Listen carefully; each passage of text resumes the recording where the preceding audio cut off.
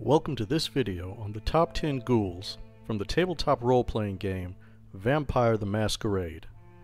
Ghouls are a tricky subject for vampires. Technically, their very existence is a violation of the Masquerade, as ghouls remain mortal but possess knowledge of the existence of vampires. But ghouls are incredibly useful to their domitors, or regnants if you prefer.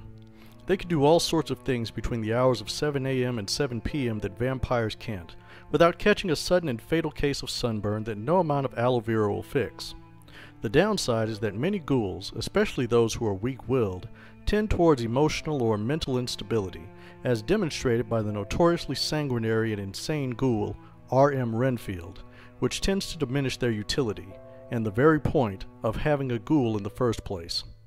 But without further ado, the top 10 ghouls. Number 10. The Master of Servants. Caine's curse did not extend only to his damned progeny. He was acutely aware of the vulnerability of his kind, and that he would require a servant who could do his bidding during the day, but whose loyalty would be assured. This man would be Caine's first, and possibly only ghoul, the Master of Servants, possibly named Jubal.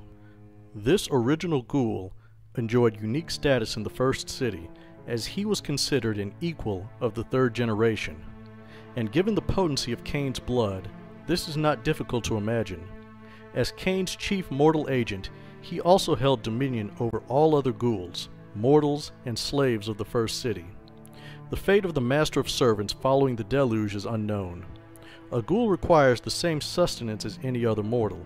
However, the Master of Servants was noted to have had most of his blood replaced by Caine's, and with access to such power, who knows what such a man could endure, or accomplish. The gangrel archaeologist Beckett, through his journeys and collection of Nodist fragments and rumors, came to suspect that the first ghoul might still exist in Egypt, sequestered in a hidden temple, and in possession of a large quantity of Caine's blood, which he uses to prolong his existence. If this is true, then the Master of Servants might be the greatest source of information on the First City and Caine himself remaining in the world. Number 9. Haqim. Vampires tend to use their ghouls for practical purposes. If the emotions invoked by the blood oath make the ghoul a more loyal and effective servant, more's the better.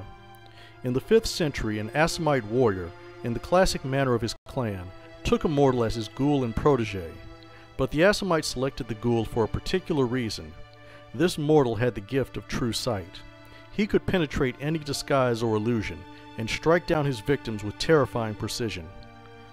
For 2 centuries, the ghoul served his Assamite master until the vampire fell in battle during a campaign against the Bali. Death shatters the blood bond, sometimes with unpredictable effects. In the case of the ghoul, the shattering of the blood bond also affected his mind, blending the teachings of the clan with his own fractured psyche, until he came to the conclusion that he was not a servant of Haqim, he was Haqim himself. The false Haqim, as he came to be known to Clan Assamite, used his 2 centuries of experience hunting and assassinating to cut down countless mortals, at least a dozen Assamites, and an unknown number of vampires of other clans.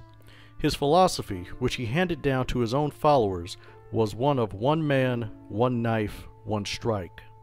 This was not only how he assassinated mortals, but his strategy of ambushing and staking vampires to extend his own life. In the 11th century, the false Haqim heard of the assassins in their curiously named Persian fortress called Alamut. Since he was, in his own mind, Haqim, Alamut was his natural seat. The false Haqim became a shadowy figure within the order of assassins, a man whose power was felt rather than seen. While safely ensconced within the mortal Alamut, the false Haqim began recruiting other mortals like him who possessed true sight, to train them in assassination and tempt them with eternal life, squeezed from the veins of Cainites. Despite their best attempts to slay the false Haqim for his heresy, the Assamites could not help but note the effectiveness of his terror campaigns against Christians, Muslims, and even other vampires. Though they would never credit such a man for adding to their arsenal, the Assamites of the Dark Ages adopted the tactics of the assassins and of the false Haqim to use in their own wars against the Cainite crusaders of Europe. The fate of the false Haqim is unknown, following the final destruction of the mortal Alamut by the Mongols in 1275 AD. Number 8. Niccolo Giovanni. Niccolo Giovanni was a ghoul of the Giovanni family in the Dark Ages, when the family was still subordinate to the true clan of death, the Cappadocians. Niccolo was the retainer, and possibly mortal nephew, of Augustus Giovanni, which would explain why he was given the important task of locating fragments of the Book of Nod for his domitor. In 1197 AD, Niccolo heard rumors of the possible existence of a trove of Nodist fragments in the mountains of central Anatolia. In the Persian city of Tabriz, Niccolo encountered a scholar of the Bruja, who confirmed that the fragment existed, but that all those who went in search of it either never returned, or returned with no memory of where they had been or how they had come back. While entering into a temporary service to a Ventru, Niccolo was tasked with organizing and cataloging the contents of her vaults. There, Niccolo found the location of the fragment of the Book of Nod, a place in Cappadocia called the Monastery of Shadows, or Ercyies. The Monastery of Shadows was aptly named, as it had been built in a narrow valley of granite that only received a few hours of sunlight each day.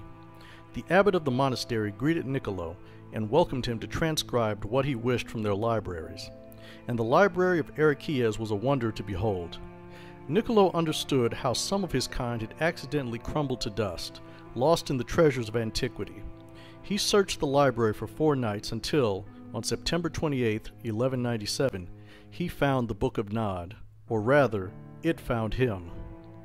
A chill breeze that could not have been possible in the windowless repository led Niccolo to a hidden room behind a shelf of scrolls. The room, in truth a cave in the mountain around which the Monastery of Shadows had been built, held a table of the same granite as the rest of the mountain, and on that table, bound in a wide folder of tanned human skin, was a complete chapter of the Book of Nod, possibly scribed by Caine himself. Niccolo set to work copying and transcribing the text, one original and another in Italian. After the second night of copying, Niccolo noticed something had changed in the vault containing the book. There was another one, a second chapter, bound anthropodermically, like the first, telling the story of how Caine had been banished to Nod, his dalliance with Lilith, and his rejection of heaven's will. But the only footsteps in the cavern's dust were his own. For over 2 weeks, Niccolo Giovanni proceeded as though he were in a dream, or perhaps a nightmare. The books were all-consuming, and more appeared, 8 in total. Yet with each new book his paranoia and dread deepened.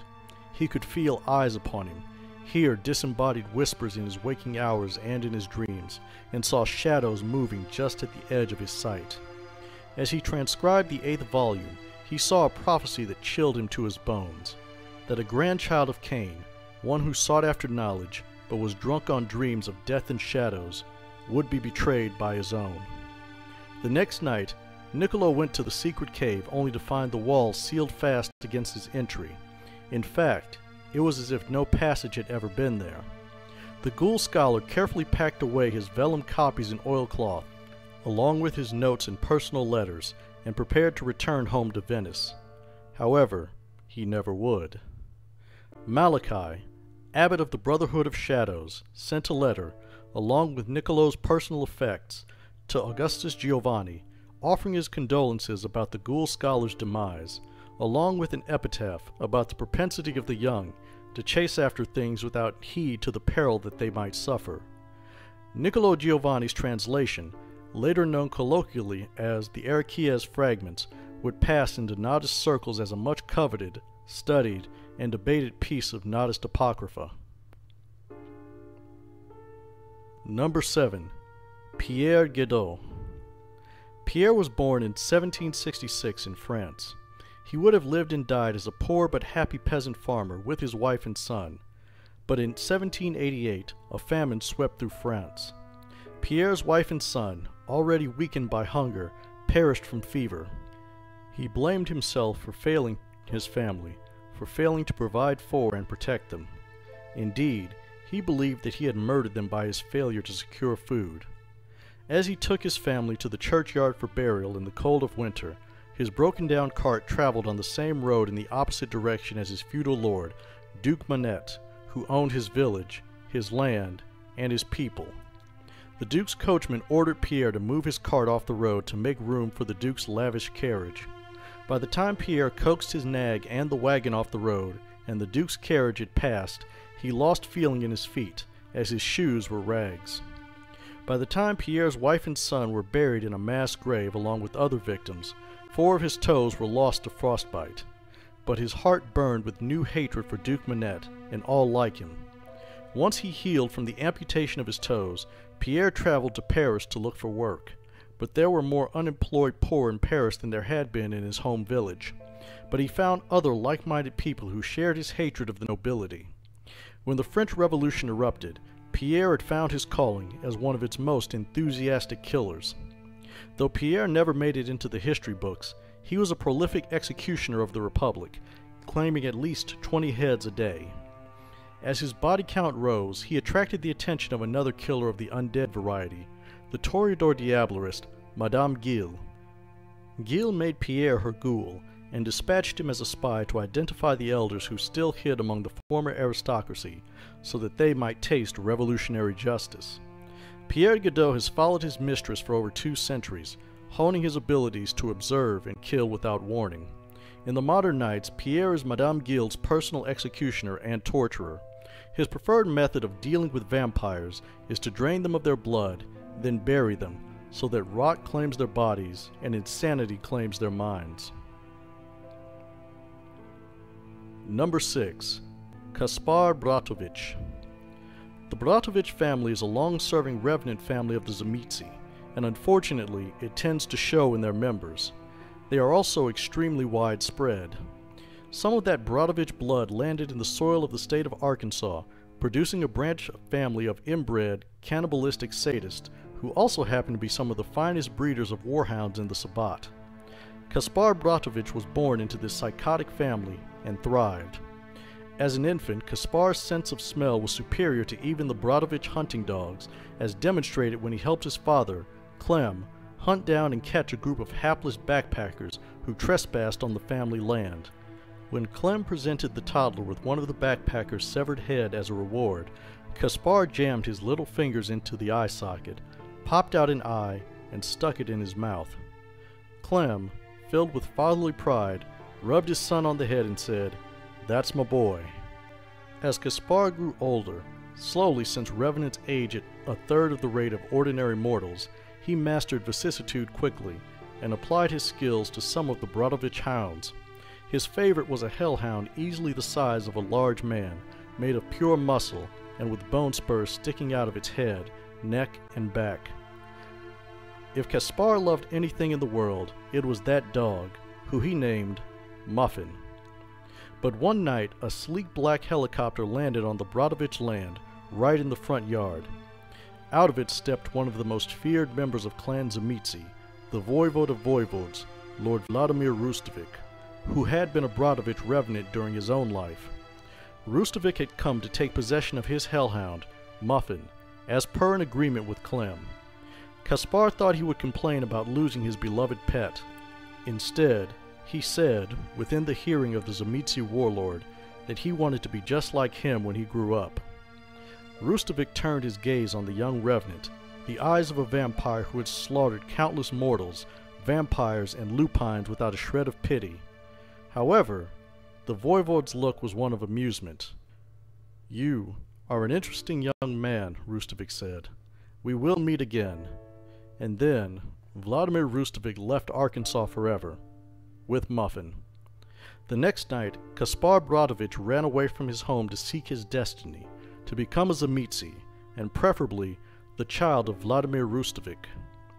Years of wandering taught Caspar how to recognize and track vampires by scent. He eventually ended up in Greece, where he caught the scent of vampires in the countryside of Thessaly. The vampire was protected by guards and canines, but Caspar evaded this pitiful security with ease. It was only when he encountered a magical trap laid by the sorcerers of the Orphic Circle that he was discovered. The Circle's ruling body, the Ebon Bench, was so impressed by the 30-year-old revenant, who appeared to be a 10-year-old boy thanks to his slow aging, that he was offered membership in the Orphic Circle. Within 5 years, he became leader of the Circle's cadre of hunters, as well as Chief of Security for Teneris, the Circle's headquarters, a fitting job considering the ease with which he had defeated much of its security. Caspar took up breeding hounds for the Orphic Circle, who could detect the presence of wraiths, and took them to the lower caverns of Teneris to hunt specters. One specter in particular, a Mortwight, has taken to playing a game of cat and mouse with Caspar in the caves. This Mortwight is noteworthy for the death wounds on his corpus, a slashed neck, a missing eye, and tiny baby teeth marks scarring his horrific face. Caspar might even recognize this Mortwight, should they ever meet face to face. Number 5. Pablo, Salamanca y Grimaldi. The Salamanca family is a cadet branch of the Grimaldi family of Tzimisce revenants, and one of the wealthiest in Latin America. Despite their positions of power, they know that they are little more than the Sabbat's errand boys. But on the plus side, so long as they grovel to their betters and clean up the worst of their messes, and deliver the cash that the sect requires, the Salamancas are free to do whatever they want, to whoever they want, in Mexico. Pablo was born in the early 20th century to Ernesto Rivera Salamanca and Francesca Grimaldi, his 8th wife and 3rd cousin. Francesca was an Italian import to add a little fresh blood to the Salamanca breeding stock. Ernesto, however, decided that these hoes are not in fact for everybody, and kept Francesca as his exclusive concubine. But when Francesca protested her captivity, Ernesto did what any reasonable Tzimisce revenant would. He tore out her tongue and both of her eyes. That she died giving birth to Pablo, Ernesto's only son, was her last act of defiance against him. Pablo saw his father and uncles ruthlessly build the Salamanca's financial empire with bribes, promises, and threats, bending the ears of presidents and generals willing to enrich themselves by selling out their people. When Pablo reached manhood, Rafaela La Paz, the Tzimisce tender of the Salamanca bloodline, made him her personal thrall. He served his mistress well as her ghoul until September 19, 1985, when a magnitude 8 earthquake struck Mexico City and the surrounding area. Thousands died, including Ernesto, but Pablo was only concerned for one person in particular, Rafaela. He rushed to his mistress's haven, which had largely collapsed. He found her huddled in the last shady corner covered by a weak bit of masonry. The last sight Pablo saw of the perfect monster that he had worshipped for decades was her cowering and then screaming as she burst into flames and melted under the sun's cleansing light. As the blood bond in his veins shattered, he saw her with clear eyes for the first time. She had been nothing but a weakling, hiding in the shadows, like all of her kind. And in that moment, he became aware of just how abominable his slavery to the Sabbat had been.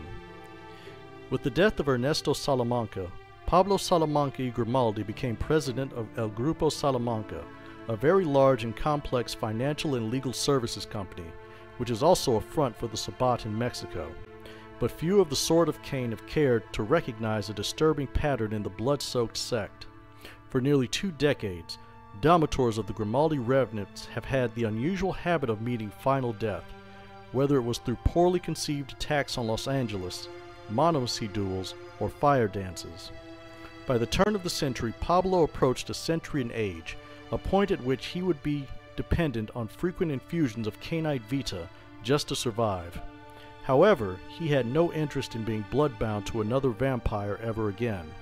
To solve this problem, he created a network of trusted Salamanca and Grimaldi family members who kidnapped vampires, preferably anarchs and fledglings, staked them, and transported them to Mexico for the family to feed from and then destroy. Even if his prey managed to escape from the family, they wouldn't escape or survive the Sabbat of Mexico. Pablo Salamanca y Grimaldi's efforts to free his family from Sabbat domination may be complicated by the ancient and perceptive La Sombra, Eliezer de Polanco, an emissary of the newly minted Archbishop, Lucita de Aragon. But Pablo has a trump card in his back pocket, the regent of the Sabbat, Melinda Galbraith, or rather, the imposter pretending to be Melinda Galbraith. Pablo was present at the Pala Grande in 2000, where he had a meeting with Galbraith, both to discuss financial matters and to indulge the regent in her perverse hobby of parodying mortal sex. Instead of meeting with him, the regent ignored him. Pablo spent months investigating the regent's sudden change of attitude and concluded that the regent was not in fact Melinda Galbraith. It was someone younger and not very smart. Pablo has since utilized resources to protect Zachary Sikorsky from discovery, as a weak Sabbat regent is useful to him, and he suspects that the real Melinda Galbraith may still be out there. Number 4. Rhania. Rhania of the Dahabi family has a great deal of misfortune. First, her family. For those vampires with a keen understanding of history and infernalism, the Dahabi are infamous for their servitude to the Bali Methuselah, Nurgle, who used them as his priests and assassins. Shaitan Nurgle also infested the family with a penchant for weak-willed degeneracy and infernalism. Rhania was born into the Turkish branch of the family and was no different. While she had an encyclopedic knowledge of ancient and dead languages, which facilitated her career as a mercenary scholar, she was also an enthusiastic infernalist and auto-cannibal, having eaten 2 of her own fingers and 1 of her earlobes. The gangrel archaeologist Beckett hired Rhania to deliver artifacts he required from the Cappadocian underground city of Caimakli to his mentor, Aristotle de Laurent, with the understanding that Aristotle would kill her once the artifacts were in his possession. Instead, Aristotle used Rhania as a red herring so that he could keep one particular artifact of importance for himself. He then sent her to Montreal, where a pack of Sabbat Nada scholars, the librarians, were waiting to receive her. In exchange for translating the text from the Shroud of Nod for them, the librarians were to keep Rhania hidden, from Beckett, who wanted his stuff back, and from the Sabbat Inquisition, which wanted to destroy the librarians' pack, and would use Rhania, an infernalist ghoul, as the perfect pretext to do so. But one librarian, Christanius Lionel, stole the Shroud of Nod and kidnapped Rhania, throwing the city of Montreal into chaos, and rumors of what he stole spread. The conflict pitted the powerful Sabbat Inquisition against one of the most respected Sabbat packs in North America, the Shepherds of Caine. Rhania disappears from the annals of Cainite history here. It is unknown whose purpose she served by the end. Number 3. Caiaphas Smith. Caiaphas Smith is perhaps the single deadliest vampire hunter on Earth. He was born in 1815 in New England. At the age of 15, the pious young man slew his first vampire. Before his father went away to Boston for business, he instructed the young Caiaphas to assist their neighbor, Goodwife Clayton, with her cows. The Goodwife had recently taken ill, and the local doctor's best efforts could not cure her. Caiaphas arrived at her farm at sunset. As he was about to knock on her door, the young man saw Goodwife Clayton with a stranger, apparently being fondled by him. Caiaphas burst through the door to urge Goodwife Clayton to remember her virtue, and not be tempted into the sin of fornication with this man. The man turned to face Caiaphas, as Goodwife Clayton went limp in his grasp, her blood dripping from his lips and chin. Caiaphas instantly knew who, or rather what, stood before him. One of the damned, a blood drinker, a vampire. The vampire locked eyes with Caiaphas, seeking to sap his will with its infernal power. Caiaphas knew that if he faltered, he would share the same fate as Goodwife Clayton. He shut his eyes, turned, and fled from the house. The vampire quickly gave chase. Caiaphas ran as fast as his legs could carry him to the Clayton shed to find a weapon of some kind. With only seconds between him and his pursuer, Caiaphas grabbed a hoe, broke the shaft over his thigh, and plunged it into the heart of the charging vampire. The vampire fell on the ground with a scream, held perfectly still by the makeshift stake protruding from its chest. Only its eyes could follow the young man as he rooted around in the shed, again, this time emerging with an axe. For the last time in its existence, the vampire felt fear as Caiaphas Smith raised the axe over his head and brought the blade down on the vampire's neck. For 170 years, Caiaphas Smith has waged a one-man war against vampires. He apprenticed for a time under a veteran witch hunter named Daniel Hargrave, from whom he learned a variety of hedge magic techniques that Caiaphas adapted to the hunting of vampires. Additionally, he possesses true faith, far and away greater than even some saints. But the reason for his longevity is his infrequent use of vampire blood, to prolong his life. The necessity galls him, but he cannot rest until all vampires are dead. Due to said infrequency of his supply and use of vita, Caiaphas Smith, by the late 1990s, appeared to be an exceptionally vital man in his early 70s, who was easily faster and stronger than a man 20 years younger than that. His reputation among vampires is so fearsome that, in a rare instance of unity, the Camarilla Justicars issued a joint edict. On pain of final death, no kindred is to confront or even interact with Caiaphas Smith. Any prince who fails to enforce this edict is also subject to final death at the hands of the Justicars or their archons.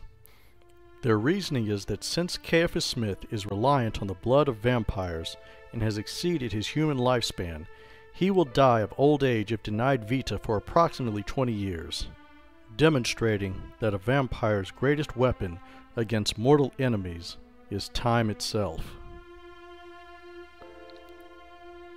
Number 2. Anezka. Anezka was a sister of the convent of the Knights of the Red Cross in Prague near the end of the 12th century. In approximately 1194, a French crusader of the Sword Brethren was brought to the convent to either recover or die peacefully. This warrior was Christophe Romuald, the man who would alter Anezka's destiny forever. As a young woman, Anezka's sole wish was to serve God, to live a pious life, and spend eternity in heaven, continuing her devotion to her Creator forever. Christophe was near death, but Anezka cared for his wounds until finally the knight recovered. From the start, they were infatuated and tormented by each other.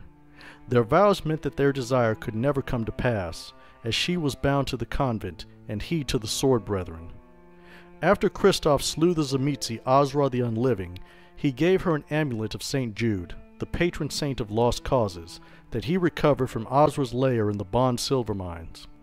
That same night, revenants of the Premysl dynasty, the ruling family of Prague in service to Clan Tzimisce, launched an attack on the convent in revenge for Azra's death. But the revenants in Szlachta were held at bay by the strength of Anezka's faith until Christophe could slay them all. After a day of wandering the streets, Christophe returned to the convent, having finally mustered the courage to confess his love for Anezka. She admitted that she felt the same way for him from the moment she saw him, but they knew that their love could never be. Christophe despaired at the cruelty of their fate, but Anezka remembered the amulet of St. Jude, and told him that perhaps the saint would find a way, even if there was no way, for them to be together.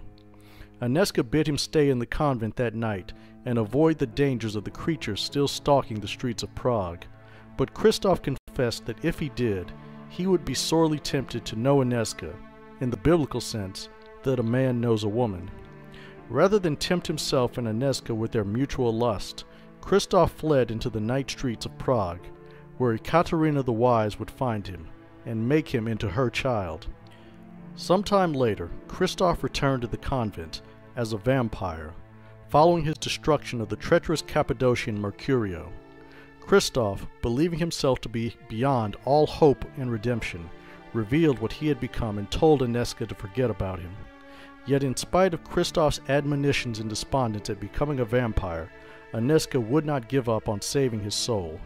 So Christophe's redemption became the guiding light of her existence, a purity and a mania that drove her from the convent and into the world of darkness. She hunted for a means by which a vampire could become mortal again. The Tremere, Arden of Golden Lane, sent Anezka to the Tzimisce, and ideally to her death, but she returned, protected by the power of her faith. The Premysls told Anezka of Golconda, the path by which a vampire's mortality could be reclaimed. Anezka then journeyed from Prague to Vienna to learn more of Golconda from the Tremere Ercyies. However, the slave caravan carrying her was attacked by Clan Tzimisce, and she was carried off to Castle Vyserod and to the true master of the Premysls, the Methuselah Vukadlak. Vukadlak, who drew his power from corrupting purity, saw in Anezka a boundless font of purity for him to defile for his purposes. She was given his blood and made into his Ghoul. She was seemingly overwhelmed by the power of Vukadlak's Vita and joined in the Tzimisce's plan to resurrect him. Yet as Vyserod Castle collapsed around them, Christophe shielded Anezka from a collapsing wall with his body. Believing Christoph dead beneath the ruins of Vyserod, Anezka survived, though her existence was one of torment, as she was bound to serve the fiend Vukodlak, to be defiled, and to defile others in his name. Yet she steadfastly refused to give up hope that somehow someone would come who could defeat Vukodlak. In time, Anezka became Vukodlak's most favored servant, even as she stymied and frustrated his attempts to break the curse that held him in torpor. For as powerful as Vukodlak was, he was an arrogant and fearful vampire, and Anezka exploited these flaws for centuries.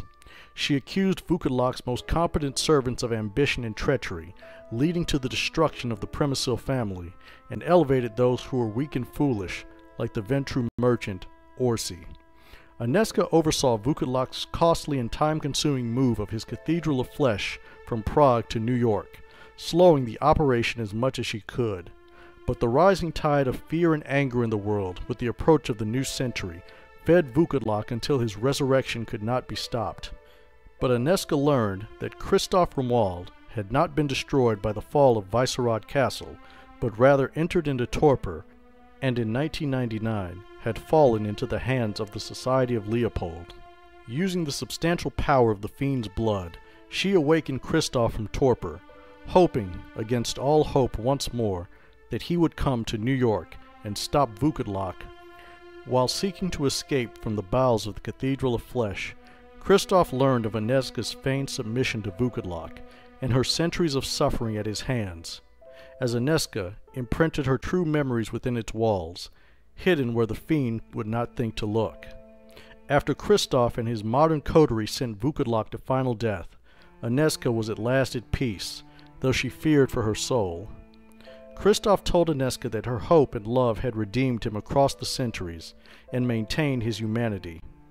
And in the ruins of the Cathedral of Flesh, Christoph embraced Anezka. Number 1. Prias. One of the oldest ghouls in existence, Prias was the most beautiful man of his age, and probably a few others. But when he met Helena, he knew that she was meant for him, and he for her. But Helena's beauty had drawn the attention of another suitor, the Toreador Methuselah, Minos. Prias and Helena fled from her betrothed king, and for 10 years they were happy. Then Minos found them. Prias did everything a warrior could to defend the woman he loved, but against a vampire of ancient blood he may as well have been a fly trying to fight an elephant. Minos left Prias for dead, and abducted Helena to take as his bride and child. Prias' surviving relatives secreted him to Egypt, where he spent several years in recovery. After he rebuilt his strength and recruited a band of warriors to aid him, Prias launched an attack on the city of Argos to take back Helena. Following a terrible battle, Prias managed to drive his spear through Minos' heart, paralyzing him. And at that moment, Helena sprang forth to attack Minos, drained him of his blood, and consumed his soul. After the couple left Argos, Helena offered Prias the embrace. He loved her as truly as he ever had, but the thought of becoming a vampire horrified him. Helena, though long dead, did not want to lose Prias or force the embrace upon him, so she offered him her blood, to become her ghoul and continue living a semblance of mortal life. As Helena would feed on mortals, and later vampires, Prias would then feed from her. And her blood made him strong, stronger than many vampires of higher generation than his love and regnant. And the more he drank from her, the more his love for her grew. Of course, Helena knew better. Her sire had taught her just how cruelly the blood bond could be used, and she endeavored not to abuse her control over Prias, at least, at first. Carthage changed things. Helena believed that the Bruja would dominate the world, and she wanted her piece of the pie. Prias, out of concern for Helena's safety, urged her to stay neutral in the ever-growing conflict between the Carthaginian Bruja and the Roman Ventru. Helena used the power of their blood bond to compel Prias to slay her enemies during the day. But when the tide of war turned against Carthage, Helena turned with it, and betrayed the city to the Ventru and Malkavians in exchange for amnesty and domain. The Ventru rewarded her treachery with the town of Pompeii in Campania. However, her actions also earned her the ire of the Bruja Methuselah, Menelae, who unleashed a spirit of fire that caused the eruption of Mount Vesuvius. This was the beginning of the War of Ages between Helena and Menelae that saw the two Methuselahs alternate between being the hunter and the hunted, and spanned continents. The last physical confrontation between the two took place outside of Fort Dearborn in 1812. Prias carried his torpid mistress away from the fight and concealed her beneath Fort Dearborn, guarding her and supplying her with the vita of destroyed kindred to speed her recovery. To further aid her, Prias went on hunting expeditions across America to slay vampires and claim their blood. However, as he stopped feeding from Helena, her blood bond over him weakened, and for the first time in 3,000 years, he saw the woman he had once loved with clear eyes. He vowed to never again feed from her so that he could maintain his long-lost free will. Instead, he fed only from those kindred he destroyed personally. Since then, he took great pains to conceal that the bond between he and Helena was broken. However, even without the bond, he looks at Helena and sees the woman he has loved for 3 millennia, even though he also feels that she betrayed and used him. For that reason alone, he still obeyed her.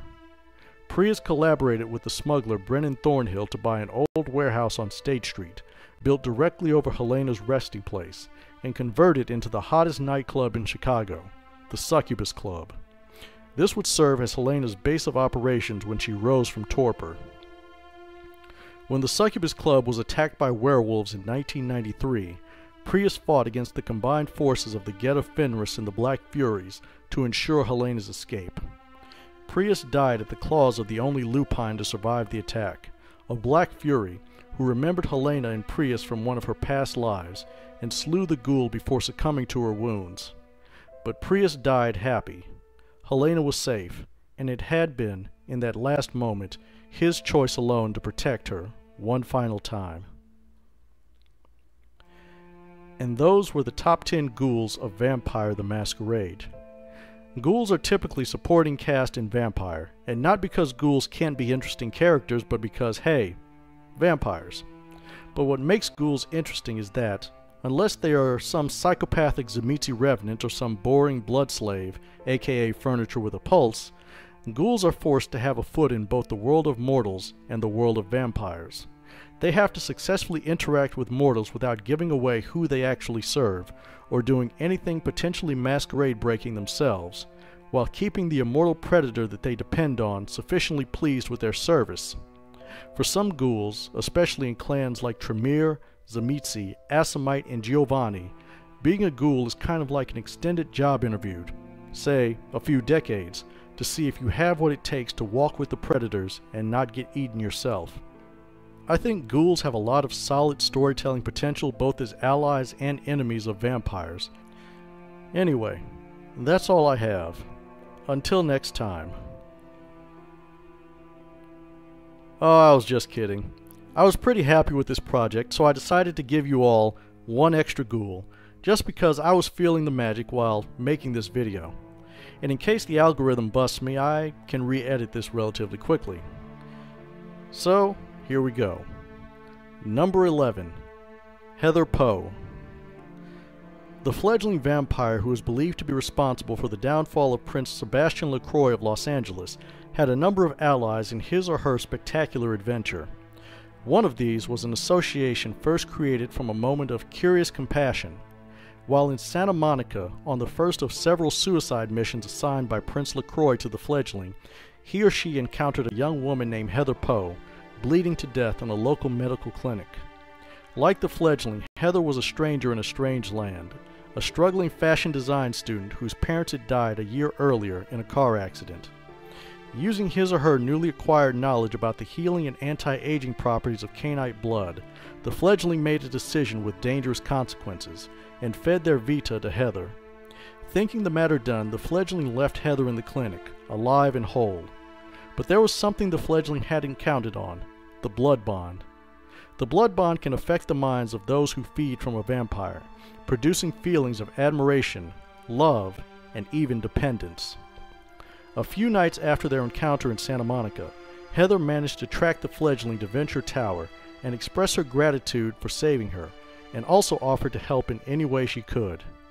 How much of this was her own genuine feeling as opposed to the vagaries of the blood of Caine is unclear. The rumor-mongers of the Toreador, Nosferatu, Malkavians, and Setites contradict each other as to whether the fledgling accepted or rejected Heather's service. Supposedly there is footage of a red-haired woman meandering around one of the fledgling's newly acquired havens in Los Angeles. If Heather Poe remained as the fledgling's ghoul, it was likely a learning experience for both Domitor and Thrall.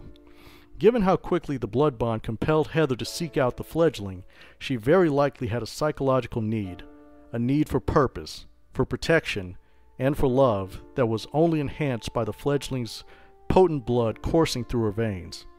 She was eager to please the fledgling, offering him or her money, gifts, and even her own blood as tokens of her love and devotion. It is even rumored that Heather Poe lured a man named McFly to the fledgling's haven for him or her to feed on. How the fledgling regarded Heather is subject to speculation. Perhaps the fledgling thought of Heather as a friend, the only one that the fledgling could trust in a world steeped in treachery. Perhaps the fledgling, in the abnormal possessive manner of vampires, cherished Heather as one might a favorite pet. Or perhaps the fledgling fully embraced the dominance of vampires over mortals and their ghouls and treated Heather Poe as a blood-bound slave, to be used in whatever way the fledgling saw fit, and then discarded once her use had run out. The final fate of Heather Poe after 2004 is unknown. The common gossip of Los Angeles was that Heather Poe was kidnapped and then murdered by the Sabbat as revenge for the fledgling's destruction of a Sabbat-controlled warehouse in Santa Monica and the Tzimisce Archbishop's personal haven in Hollywood. If indeed this was Heather Poe's fate, it was a fatal error on the Sabbat's part, as none of them survived the fledgling's wrath. For the fledgling, it would be a painful lesson in the brutality of the jihad, that if your enemies cannot touch you directly, they will destroy whatever you depend on or care for until you achieve that horrible moment of clarity that the safest way to endure the passage of ages is to care for nothing and no one rather than suffer the pain of loss. But others who have investigated the events surrounding the Ankaran sarcophagus have reported seeing Heather Poe, or someone bearing a strong resemblance to her, alive and well, but with no knowledge of anything having to do with vampires.